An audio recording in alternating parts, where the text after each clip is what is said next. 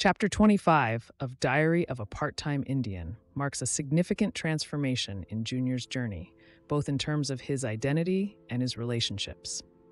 Throughout the chapter, Junior grapples with the weight of expectations, rivalry, and the pursuit of personal legacy within the challenging dynamics of transitioning from a reservation school to Reardan, a predominantly white institution. Unexpectedly ascending to the status of a starter on the Reardan basketball team and becoming its best shooter, Junior attributes part of his newfound success to the power of expectations. The stark contrast in how he is perceived and expected to perform between his old school on the reservation and Reardan plays a pivotal role in his performance and self-view. This development underscores the powerful impact of environment and expectation on one's abilities and self-esteem. The basketball season is a successful one for Reardan, despite their initial loss to Junior's former school, the reservation team. This sets the stage for a highly anticipated rematch, not just between two schools, but between Junior and his childhood best friend, Rowdy, who is now his rival. The game is not just a competition, but is loaded with emotional and symbolic significance for Junior. It represents his struggle with identity, loyalty, and aspiration. Before the game, an interview reveals Junior's complex feelings about facing his former teammates. He refuses to be drawn into a narrative that pits him against his past and his community, instead focusing on the personal significance of every moment in his life.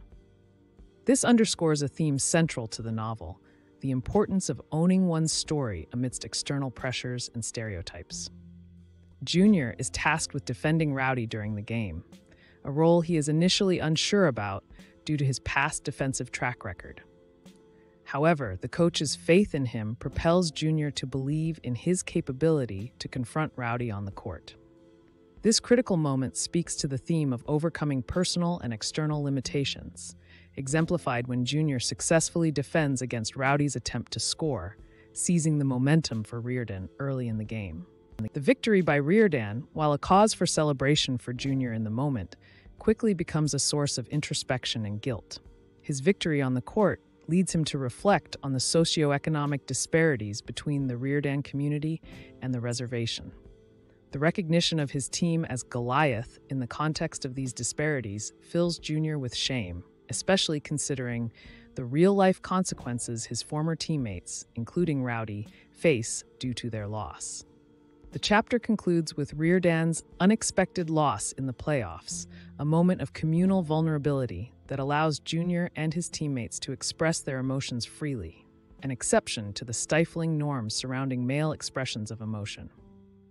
Chapter 25 delves deep into themes of success, belonging, and the complexities of navigating between two worlds.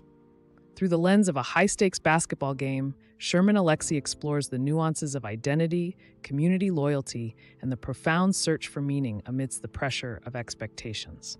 Junior's inner conflict, his moments of triumph, and his painful realizations offer rich commentary on the intersections of race, class, and adolescence.